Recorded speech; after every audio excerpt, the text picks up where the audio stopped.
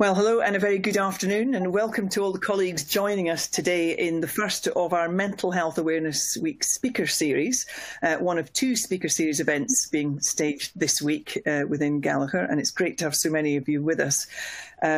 Mental Health Awareness Week is being well supported. I'm sure you'll agree. I think most of us know that it's being held this week. It's been supported both internally here at Gallagher, but widely across society. There's been a real focus, I think, in media, mainstream media, highlighting mental health and our approach to it. So I think it's fantastic that Gallagher is also supporting that too. We've been putting together a full schedule of events and nature-themed activities. We launched a nature photography competition with colleagues also hosting, I'm told, a virtual walk-in nature meditation session and a book club. As I said, there are two speaker series events happening this week. Today with Premiership Rugby club Harlequins, and the other takes place on Thursday, a discussion about mental health with Jamie Drummond-Smith, Tom Downey, Ed McKenna, Dawn Stacey Bradbury and Jane Edwards. Colleagues, of course, have also been opening up about their mental health challenges through our Smash the Stigma campaign. So just great to have our guests with us today, and I'm delighted to be joined by two of Quins' finest. Scott Baldwin, Welsh hooker, joined Quins ahead of the 2019-20 series, signing from Ospreys, where he made more than 120 appearances. Scott scored in his Harlequins debut against Gloucester in the Premiership Cup. I don't know why I mentioned that. As a Gloucester fan, I don't think I should have mentioned it, but there we go. He did score against Gloucester on his Quins debut, and it's great to have Scott with us. And we are also joined by Will Evans, who joined Quins from Leicester Tigers for the 2019-20 season. He played for 4 England age group squads, including the under-20s. Oh, that's my son trying to call me. Who he helped reach the final of the World Championship, where he was named in the competition dream team. That was the under-20s. So it's great to have Will with us as well. Welcome to both of you. We were hoping to also be joined by Joe Merchant, Quins centre. However, Joe has had some technical issues, and let's be honest, we've all had a few of those over the course of the last few months. So we will forgive Joe his absence, but it's great to have Scott and Will with us. So it's an interesting thing to address, I think, within rugby, mental health and our awareness of our own mental health, and how openly I think people now feel much more comfortable talking within a sporting environment, within a rugby environment, about how they're doing and some of the challenges they feel. And I know that Scott and Will are very happy to talk about their own experiences. I think it's important to make clear, none of us have any training or any qualifications in mental health or medical matters at all. However, all three of us have got life experience, and I think that's the whole point of what we're trying to do, which is smashing the stigma and talking openly about our experiences. And I know, Scott, if maybe start with you, that Joe Marler, your teammate at Quins, has also been very open and honest about his own challenges. He's struggled with depression and has found it really helpful to be supported by the club. And I think mental health sits really at the centre of Quins. I think the way that they have addressed it and approached this maybe is leading in the way that Premiership clubs have been able to really focus on this and give the support to players that they need. Yeah, definitely. It's something, to be fair, I was in place before I came to the club, obviously with Joe and his background and so on. But it's something Paul Gustard brought in with Craig White. We had trust circles, so players could speak freely and openly, and coaches, about our experiences, what we've been through and so on. And I think that's really brought us together as a group and understand each other on a deeper level than just saying in the mornings, hi, how are you? And just giving the, yeah, I'm okay, thanks, you. Answers. But yeah, it's been brilliant, and the support they gave me last year when I came out about my gambling addiction was phenomenal, from the playing group, the management, the board and so on, and they've been really supportive in that. And it's something, before I'd done the interview, I was really nervous about, because I didn't know how it would come across. Would it be perceived as that could affect my job? And that was probably my biggest worry, but it's been the best thing I've ever done in terms of speaking out, just taking a weight off my shoulders, and also made others around me aware that if they've got issues, the best thing to do is to talk about it. And this concept of trust circles, Will, is such a bold move for Quins, but it just allows people to talk very freely about any emotional concerns they've got, and it has had quite an effect, hasn't it, within the club and within the squad? 100%. When we started getting around in a circle and just having a chat, really, it was kind of embarrassing when you come in on a Monday and be like, oh, I'm not quite there with you today, lads. I've had a bit of a rubbish weekend. It was quite embarrassing at the start, but the more sessions we did, the more we learned to talk completely freely with each other, and they were such valuable sessions, I think, the past couple of months. And obviously, given that we were all locked in a global pandemic and not able to have the contact with loved ones maybe that we would have needed, and feeling quite isolated at times, it has been so important. We've talked to many of the different clubs about how they've supported their players through this time, supported their people more generally within the club. It's something that's been very much at the forefront of what Gallagher have been doing as well over the course of the last 18 months. Will, a word on you though. Not only have you been sort of coping with lockdown and all that entails, but you broke your leg last month in that match against London Irish, which was so brutal, and it was difficult to watch, and so sorry to see you basically write off the rest of the season. How are things with you at the minute? They are difficult, as they probably should be. I mean, I'm on crutches. It's difficult carrying your own food around the house and hopping around. It's not particularly nice. And knowing there's some really massive games coming up, hopefully a semi-final and potentially a final for Quins, that I won't play any further part in it, which is horrible, knowing that you've played the whole season to get to this point and you won't be able to finish it. But now I'm looking forward to next season, hopefully becoming fit for the first game of the season. So fingers crossed. And you've given yourself a real focus there. We maybe have a little chat in a while about just how you reset your focus when something like this happens, and the support that you've received from the club, because it is tough, and it's tough just getting on with it. As you've just said, living on crutches is not easy, but also just knowing that what you want to do desperately is just not possible. So we'll come back to that. But I want to go back to Scott, because you mentioned the interview you did last year. And for those that maybe aren't aware of Scott, apart from being an outstanding athlete and a tremendous rugby player, a great hooker, he came out very honestly last year and talked about his problems with gambling and online gambling. And maybe, Scott, you can just give us a little bit of background about that and how you came to share that and the effect of sharing that. You mentioned that it was something of a weight off your shoulders, but before you were able to take that step, you must have been living under a significant strain. Yeah, it was a struggle. I probably realised I was addicted when I was in the 2015 World Cup in the training camps. I tried to fight it and deal with it on my own. And looking back now, I remember the morning of the quarter-final, we were just about to leave, and I was on my phone gambling 10 minutes before we were leaving for a World Cup quarter-final, because at the time, in the moment, I felt like it was helping me distract me from what I was about to go and do. But now looking back, I was consumed by it. I remember my wife saying to me, because I never really said anything to her, I told her I had a bit of a problem, but I don't think she really understood how bad it was. And there was a point where she thought I was cheating on her because I was turning my phone away when we were sitting on the sofa watching telly, just online gambling. And when I went to do the interview, something I know a couple of younger boys who I've played with, who I won't mention obviously, have been through some really bad times. And I'm very fortunate I've got a great support network around me. So obviously I told my wife about it, and we kept it between us, really, my wife and myself. One of my close mates knew. And then Gareth Rhys-Owen on the BBC Scrum 5 podcast asked me, would I be willing to do an interview? And I asked my wife, and we debated it because her family never had a clue about it. My mum knew a little bit. So I agreed I was going to do it. But I didn't plan to be as honest as I was.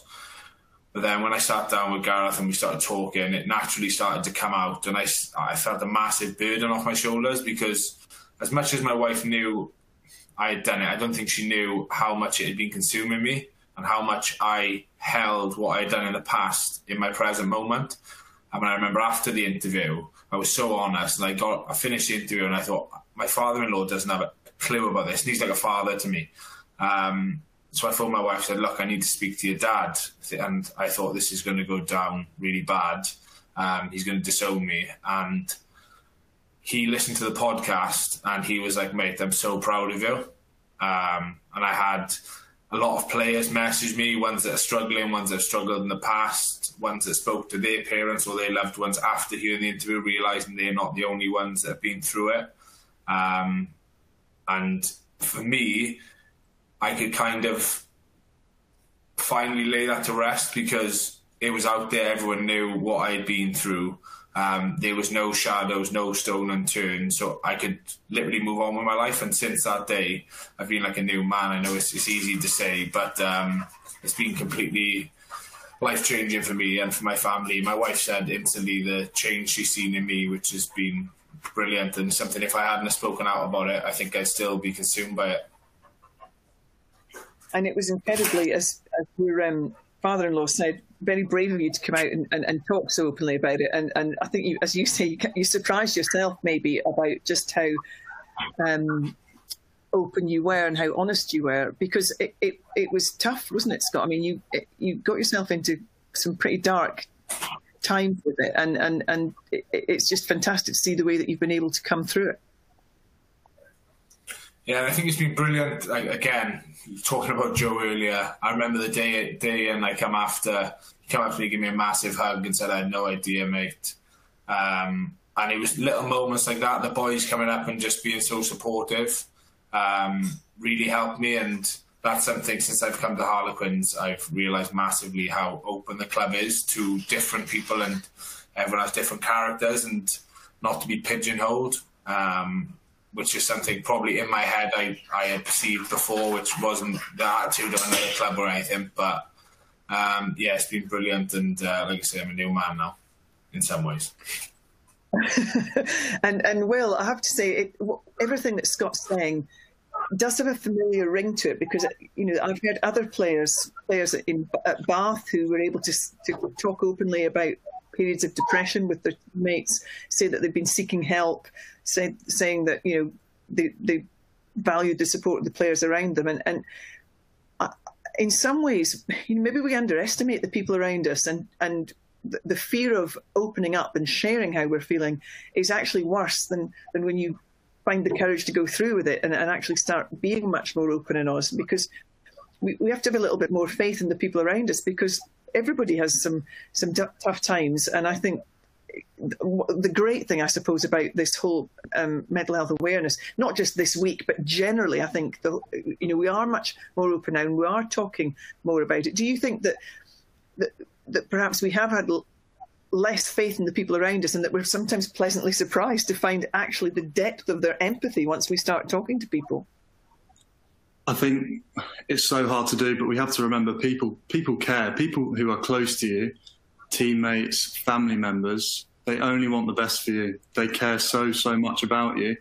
And for you to bottle it up and not talk to anyone about it is only doing yourself a disservice, because there is so much help out there. There's so many people talking about it nowadays. The money, the funding that is getting put into things like this, it's only going to help people not bottle it up, and eventually when they do talk, they realise that people really care about you, and must be really nice, as Scott said, once he got it off his shoulders and spoke to the guys at the BBC, there was straight away an outpouring of family members who just wanted to look after him, and it's something we forget quite often.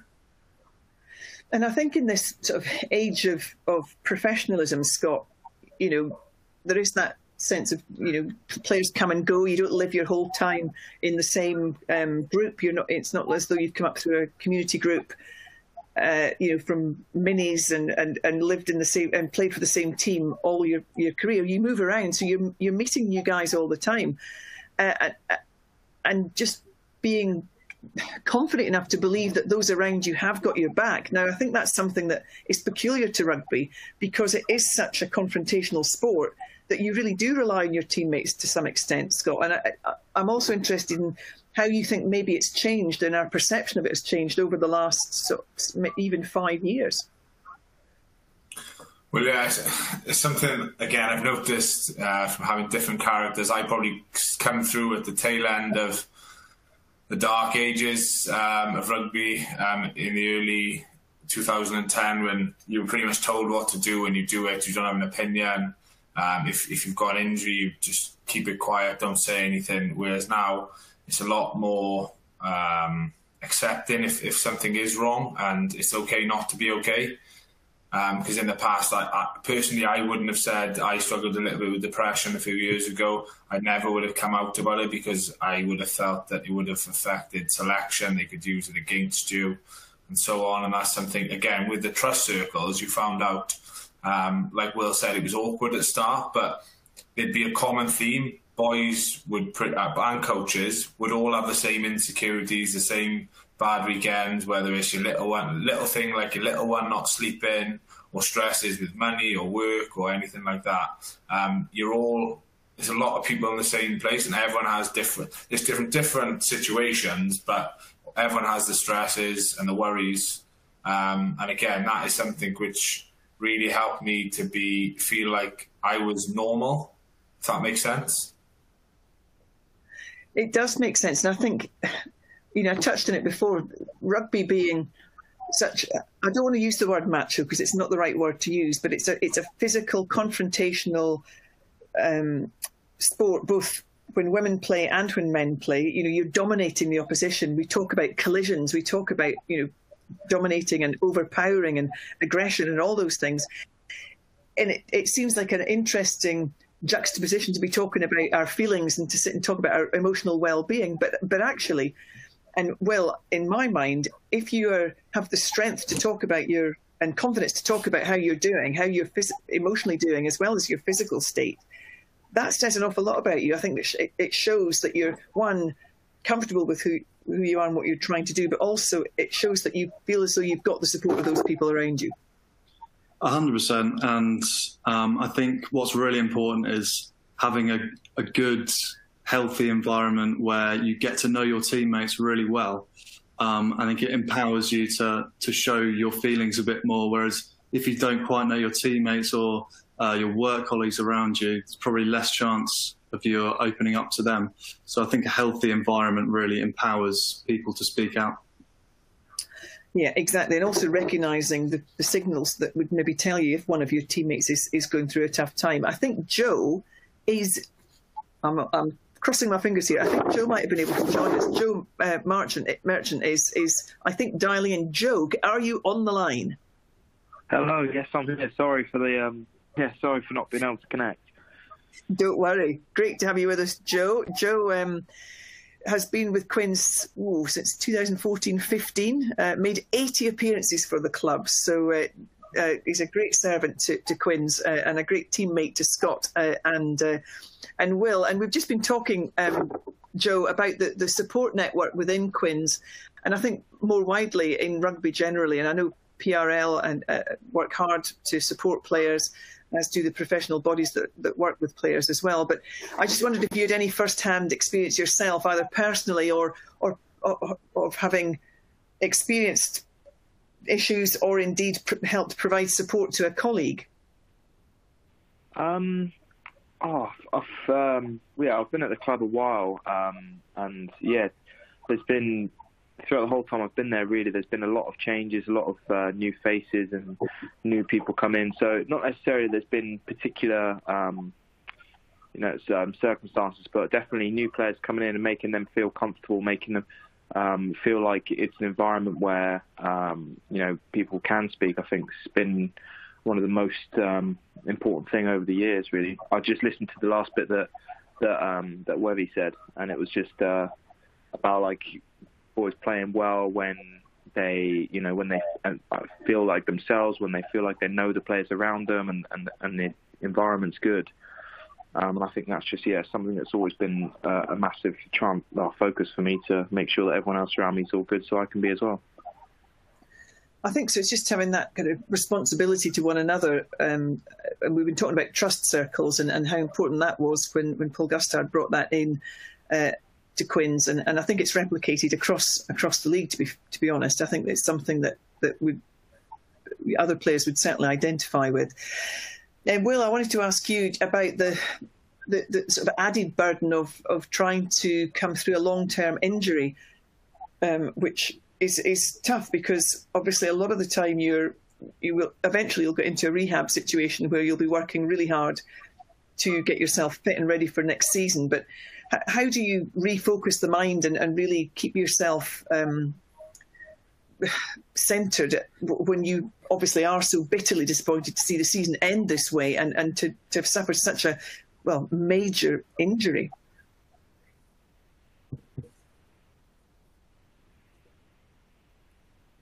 Oh, Will? I can't hear Will. Sorry. Yeah, technology. Sorry. So I'm very segregated from the squad at the moment, purely because I'll be doing my rehab. I won't be out on the pitch with the lads. So it's very tough, but you've got to give yourself a goal and a purpose for the rest of the squad. How can I affect the squad? Clearly not on the field, but maybe I'm watching the game at the weekend, and the person who plays in my position, Jack Kenningham, who's a young 7, how can I give him advice? It's all about how can I improve the team, even though I'm not going to be on the pitch. Yeah, and listen, the nature of the last 18 months has meant a lot of us have been isolated from our friends and our colleagues and people who we would normally turn to give us that level of support. Joe, I was going to ask you, what kind of practical measures did you have at Quins to keep you all connected in that early stage where you weren't able to form bubbles and come and train together and communicate? How did you manage to make sure that you were all okay and that you were all in touch and supporting one another? I think mainly through Zoom was one of the big ones. I actually wasn't here. I was actually in New Zealand at the time when it first broke out. And yeah, like all the boys and stuff were on a lot of Zooms, and Guzzy was I think Guzzy was the one kind of driving that a bit. So I was actually I just got back into training really with the club I was playing for out there, because obviously COVID wasn't too much of an issue over there. But yeah, just getting back into contact with the lads and seeing how everyone is, just making sure that all the things that you try and do, like, socially meet up, those kind of things, you just try and get all those things as close to, realistic as possible. So then when it moved into the phases of, we're returning back, and I've actually come back from New Zealand, like training and after training, just doing all you can within the restrictions, obviously, to keep that social element up. And I think it's massively obvious within the Premiership, the teams which have been able to do that the most, who have been the most connecting over all this time, are the ones who have come out on top. Because, your players better, you know each other, and I think you play better when you know each other better. No, that's so true. And I think to remain connected, to have each other's backs, just to make sure that, nobody's being left behind, or I think also trying to identify when maybe somebody is having a tougher week than others, and making sure that they've got the support that they need. A couple of questions have come in. I shall just quickly have a look. One is actually from a colleague saying, it's good to see men being able to open up. Women always seem to do it more easily. I think some women do, and it's true. I think maybe it has been it's taken a bit longer for men to realise that it's okay sometimes not to be okay, and to talk about what that feels like. And there's been some amazing work done in Australia, particularly. I've got a friend who works with a charity there who's worked really hard in the Australian rules community, Aussie rules community, to try and get people to open up and be a little bit more, mutually supportive, but also feel confident that they can talk about emotional issues without it being seen as some kind of weakness. And another question was, and I don't know if you guys will be able to help us with this one,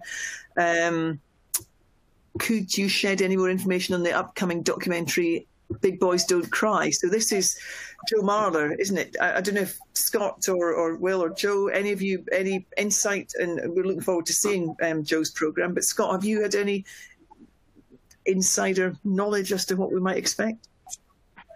I think he goes very early morning in minus degrees in the water. But yeah, he hasn't given too much away. He done, I think, the final edits start of last week. He said he didn't actually tell any of us he was doing it until said, "What do you do on the weekend?" And he was like, "Just to document." And then obviously explained a little bit about it. But no, I think it's brilliant what Joe's doing to again help get rid of the stigma around mental health, which is great. And I think knowing Joe will be very entertaining as well as insightful. Oh, definitely, I'm quite sure, but I think it will be really insightful. And one of the points he made in the newspaper interview this week, Will, was he thought maybe a psychiatrist would be a good idea to have to take on the Lions tour, because it will be a long trip. They will be operating in quite unusual circumstances because they will be in these bubbles and they won't have the usual freedom that you expect from a tour. And they will be all living sort of cheek by jowl. And I understood what he meant by the need maybe to take a psychiatrist, because in sport we have lots of sports psychologists, don't we? And they're very regularly used to help players get ready for matches, to understand opposition, to understand the challenges of elite sport. But actually, how much of that is concentrating on that players' mental well-being? Not really an awful lot. But I mean, what do you think about that? It's a good idea to take somebody along if you are on a tour like that, and somebody that's specifically focused on just making sure the guy's mental well-being is being addressed and being supported? I think it's definitely worth taking someone in that industry. It's not going to help everyone. I mean, if everyone has one session and you get 3 people out of the 37 that are going who want to use that facility, then you're helping 3 people, and it's been a massive help to those 3 people. So I definitely think, and I'd echo Joe's thoughts about bringing someone, because it's going to be such a, I mean, they're going to try and build as good an atmosphere as possible as they can on tour, but it's going to be really hard when in a COVID environment, when people are going to feel lonely and exposed at times. So even if not everyone wants to use that facility, it'll be there for a couple of people who really like it, and you can't knock that at all. Yeah, it's interesting. Steve Peters, the psychiatrist who's worked with a number of elite sportsmen and women, including the British cycling team, he works with Ronnie O'Sullivan, has had a huge effect on them, particularly the British cycling team. Some of the real sort of leading lights in that team were a bit sceptical when he first came in, but once they sat down and had a conversation with him, really took value from having that level of support. Once they found that they had him there, they were able to talk and open up. He was, he'd been fantastically supportive. So I think there has definitely got opportunity to think about that.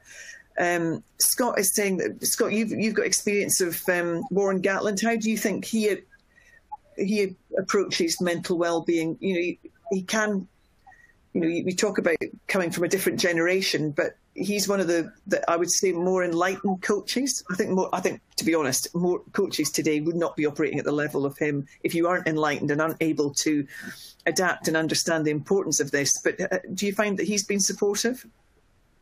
Yeah, he's brilliant with stuff like that. I remember when we went to New Zealand 2016, my wife was pregnant and I was battling a bit being away from home, and he was doing everything he could to help me. And then when we come back, obviously we had the baby. I think it was just at the start of the Six Nations, and his mindset is always family first. And I'm sure it'll be no different on Lions tour. It was the same going into the World Cup.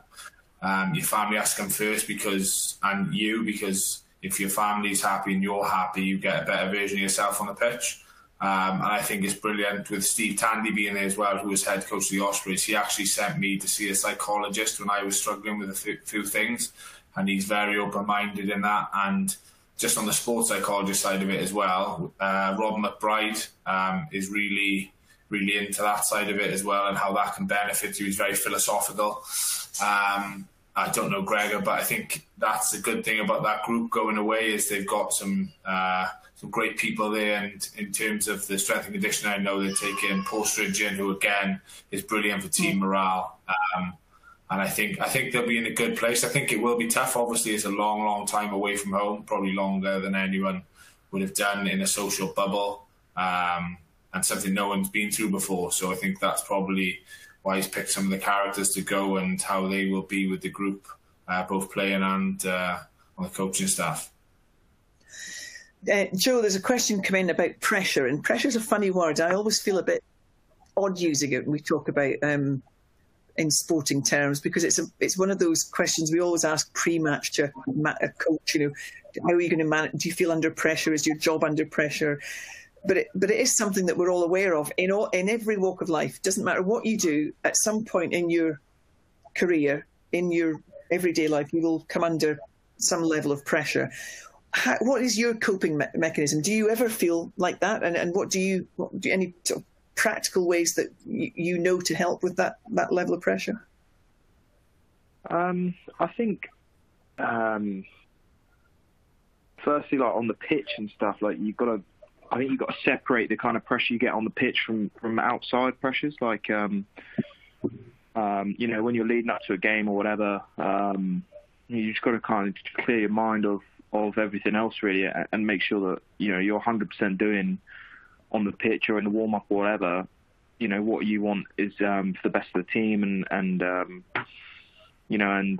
just focusing on the game that day. But in terms of actually like managing it, I think sometimes before a game or whatever, just writing down the things which you can control and you can't control, I found really useful.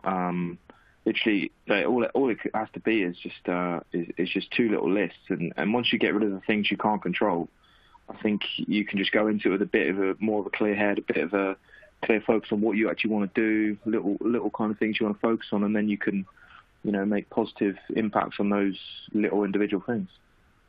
That's a very good point, actually. I always say that. Don't worry about things that you can't control, and it certainly makes sense. Will, would you echo that? Is that something when you've been talking about big, high pressurised situations, where you try and break it down, like Joe said? 100%. That would be 24 hours before a game, 12 hours before a game. I think there's a lot of pressure if you're not playing so well at the time, and you come off the pitch and you're pretty drained and you're not happy with your performance. I think that's when the pressure, for me, that's where I found it to be quite uncomfortable. But speaking to teammates, I think, about how to improve performance, where you can adjust your game a little bit, is vital, because you don't want to be sleeping or before you're about to go to sleep in bed, closing your eyes thinking, oh, I'm playing terribly at the moment. That's the pressure for me.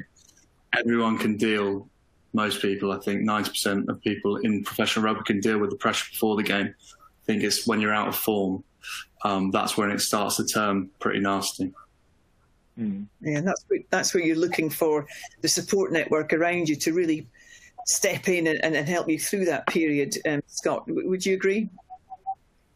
Yeah, definitely. And again, I think it's something we're really good at the club. Few boys have had a dip in form over the last 18 months. It's up and down, myself included. I can vividly remember we played London Irish, and I think we had lost 4 lineouts on the bounce. And I think I looked at Stefan Levis, our captain, and he wanted to take 3 points because obviously it wasn't going well. And just in that moment, he backed us to go to the corner, which my head probably dropped a little bit. But him having the confidence in me, knowing my personality, really helped me get back to myself. And we all have those dark moments, myself included, going into games like Will said. And I think that's a massive part of it. And that's something which I think gets lost a little bit, and something which is getting better. But I think a lot of clubs and a lot of people can help with that. I think it's just self-doubt, isn't it? Sometimes those doubts creep in, and you concern yourself about your performance and what your contribution in it, and it can spiral. Unless you are supported, and it sounds as though they've got some really good people in at Quins supporting people, and knowing that dip in form doesn't necessarily mean it's going to hopefully go the other direction. Somebody's asking about time away from the game and how important that is for your mental well-being. So I don't know what you fellas get up to when you're not playing rugby and not training, or probably not as much as you used to, since we're not allowed to do an awful lot, but things are slowly changing. But generally speaking, what kind of things do you find help? We're trying to do things within Gallagher. We look at involving nature. That seems to help. A lot of people find a lot of calm and wellness through getting back to nature. What kind of things have benefited you? Let me ask Will that one. It's a tough one, because we obviously haven't been able to go out and do literally anything for a long time. But I find getting a couple of teammates and just having a beer, I think once you have a few sips, it kind of loosens your lips a bit. And if something really is wrong, then that's probably when you're at your most talkative to maybe let it slip and have people comfort you. And as Joe said, it just helps you know your teammates better if you go out for a beer or in the sunshine. And I feel that really, really helps. Yeah, totally. I couldn't agree more. A bit of sunshine, I think, lifts everybody and just makes makes the world seem a bit brighter. Scott, what about you? What do you do away from the game to give yourself a break? I think I'm probably pretty similar to you, Joe. With a couple of kids running around, it's pretty full on when you come home. But it's nice. It's nice to be able to switch off from rugby. It's something I struggled with massively before having kids. I still have a tendency to go turbo at times and overthink things, but yeah, it's great to just be able to get out and do things with the family, like especially with things opening up now. Being able to take our little one who's just turned 1 and our boy who's 4 swimming once a week is brilliant, and just seeing the smile on their faces and see how much they're enjoying it is fantastic, and it's something I really enjoy doing. Yeah, I think we'll all enjoy getting out and about a little bit more. What about you, Joe? What do you do in the downtime? What do you do to get away from it all? I actually got a dog about 9 months ago. So I've actually really, really enjoyed going for like long dog walks in like some nice woods where it's quite quiet. Even like, because obviously you're allowed to go with other people as well. Like just sometimes just getting out and just, it's nice. Like usually you can't, like, all the kind of stress of everything else kind of disappear a bit, and especially if you go for a walk with just one other person or whatever, you find that barrier of everything's kind of, it's the barriers lift a little bit, a bit like what Will said about about the pints and stuff, like loosening the lips. But yeah, I think when you're just getting yourself in that situation, you end up getting a bit more comfortable with people, and you just end up talking, because there's nothing around. You're just walking through like a nice bit of woods, nice bit of countryside or whatever. And it's just a really nice way to just relax the brain off, really. I couldn't agree more. I think I've done more walking in the last year than I've done in the last 20 years. When there was nothing else that we could do, we would just get you go stir crazy in the house with the kids. Right, everybody out, let's go for a walk. And it's been great. You have some great conversations, and you're right. It does make you feel as though you're able to open up and talk a little bit more. There's lots of questions coming. One question came in about once you retire, the support that clubs give to retired players. I think there is more and more being done now, Scott, and I'm not suggesting for a minute any of you three are anywhere near retiring, naturally, but I think there is more and more support, and there's a recognition that there has to be a little bit more support for players when they hang up their boots, because I know from my own experience, my husband was a professional rugby player. He is now a coach, but there was that interim period when you just basically, one day, you just don't turn up for training. And it's brutal. Every element of your life has been dictated by being part of a squad. And then suddenly it's gone, and the life of a professional sportsman comes to a grinding halt.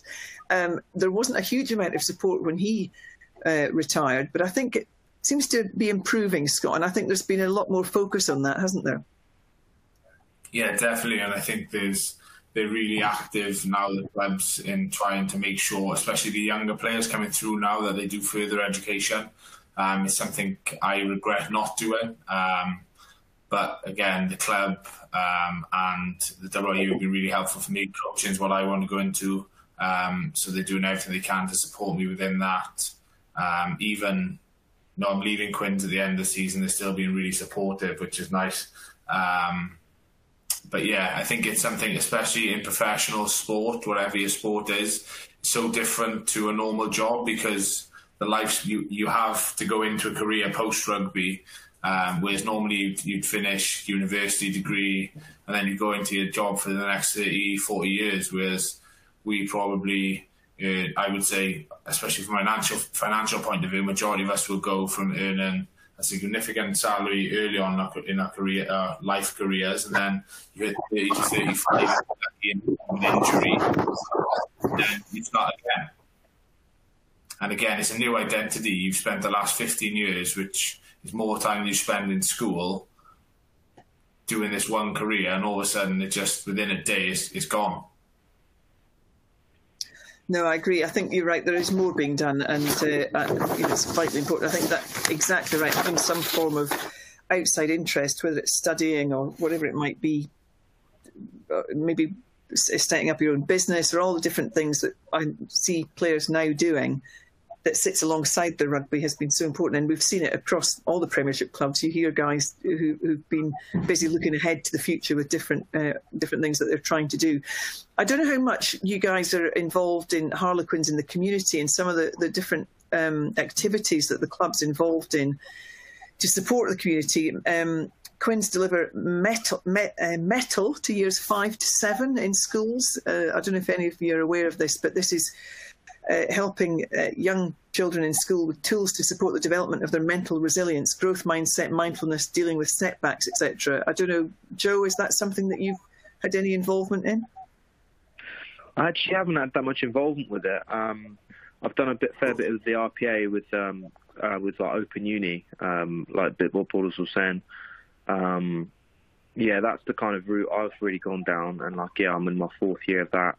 And Caroline, who's been with the RPA, has really helped just plan a little bit what you want to do, and just keep you ticking over with it. Because I mean, if you can carry that on whilst you're playing, it just the time you're actually doing it just flies really. And I'm just about to finish my 4th year. I've got 2 left after, and then hopefully I'll have a degree. So and you don't even realise it really. Mm. Fantastic. What's your degree in, Joe? I'm not sure if you mentioned that. I've probably missed it. It's just sport and exercise science in the Open Uni. It's just how old am I now? 24. Yeah, I started, I think, in my 2nd year or something, or 3rd year maybe. 3rd year out of education, and we just wanted to just sat down and right, let's actually get doing something. We tried different things like a carpentry apprenticeship and stuff, and it just wasn't really for me, wasn't really fitting around the timings. And then we just went forward with this. And I mean, sometimes it's tough with time management around when games are getting busy, or if you get called away with things. But just having something to just keep plodding on with really just actually keeps your mind a little bit switched on to other things, which is actually quite nice. Yeah, fantastic. Well, we wish you well with that. Good for you. It's great to see you getting stuck in, and you'll reap the benefits, I'm sure, well down the line whenever you decide to hang up the boots. One of the other initiatives from Harlequins in the community is Ahead of the Game. This is something delivered to teenage boys, parents and coaches at the club's community clubs to reduce self-harm and suicide in young men by encouraging them to check in with their mates, kids, players, understand the early signs of anxiety and depression. So again, hugely important to just bring awareness to young people at a very formative stage, so that it's something that's just part of their toolbox as they move forward through life. And it's something maybe that is much more to the fore now than it was certainly when I was growing up.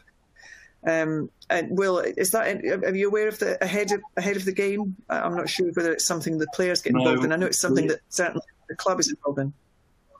The past, 6 months has been hard because of travel restrictions. We haven't really been allowed to go and do stuff like that. But I'm sure in the next year, especially after such a big week on mental health, that players will start coming out to these kind of things, and maybe we'll get a bit more publicity, which can only be good for it. Yeah, absolutely. And I think, Joe's documentary, the Joe Marler's documentary, which I think is going to be really enlightening and really great way of focusing people's minds on the importance of mental health awareness, but also on the fact that I think rugby is actually leading the way. It's doing a great job. There's no complacency there, of course. There's still more that can be done, but I think it's fantastic that it's being discussed at that level, and that everybody's, that clubs are doing so much. Certainly from the sounds of things at Harlequins, that's the case. Scott, I just wanted a quick word with you. Just, if you were going to give some advice to anybody listening who was perhaps struggling a bit and a bit maybe nervous, anxious about sharing those concerns with those around them, you must have had some good learnings over the last year. What would you say to them? It's never as bad as you think it is. You will always think it's worse than it is, no matter how bad it is. It's never too bad. And like Will said earlier, your support network are there for you. Everyone wants the best for you, regardless of if it's your boss, another employee, your family, your friends, your partner. Ultimately, everyone wants the best for you. And I had a few messages of people who I've never met before, never had anything to do with. But when they said their story, there was a couple of ones which were tough. And even someone that doesn't know them in the slightest, I tried to be there for them. And I think that's like what Will said earlier, people care. But it is hard to realise when you're in consumed by all that addiction, whatever you're going through, your mental health struggles. It's never as bad as you think it is. There's a way out. So yeah, I think it's just to talk. I think that is the message. Talk to someone, whoever it is. It's like Will said, especially when we get out of these restrictions. Go to a pub if you want. If you don't want to tell someone that you know, speak to someone you don't. Just have a chat about it. There's no harm in it, and I think the RPA are brilliant. There's a call line for players, and it's something I've used over the last 2 years. Just to vent sometimes is really good. I couldn't agree more. And I think when you see somebody like Kyle Sinclair, one of the sort of hardest men in rugby, opening up and sharing how he's feeling and just saying, I've been gutted this week. It was such a. I think it's quite powerful when you see something like that. I think it just shows that it's okay sometimes just to share that raw emotion, to share how you're feeling, and to talk really openly about your emotional well-being. It certainly came through very strongly in Kyle's interview at the weekend. Well, listen, I feel as though you've been so open, guys. I really appreciate everything that you've been able to share with us today. There's a nice comment here I thought would be a nice thing to end with, which is from one of our colleagues, Valentine, saying, "Thank you so much for sharing your stories with us.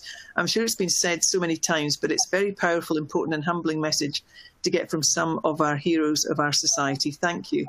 So that's really lovely from one of our colleagues in Torquay. And I think there's also a nice message from one of your old schoolmates, Will. I'll put that onto the message chat for you. So no stories there, I'm afraid, just a shout out and a hello. But as I said, thanks for everything you've shared with us today, all three of you. Joe, and well done for getting on the call, because I appreciate you were having some technical problems. It was good that you could talk to us.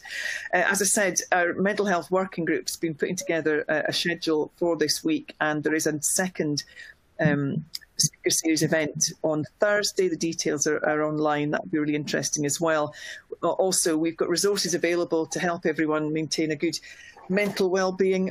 Our mental health pages are a great resource. Your well-being page, again, a great resource, and our colleague assistance programs. So all of those are available should any of you really want to dip into that.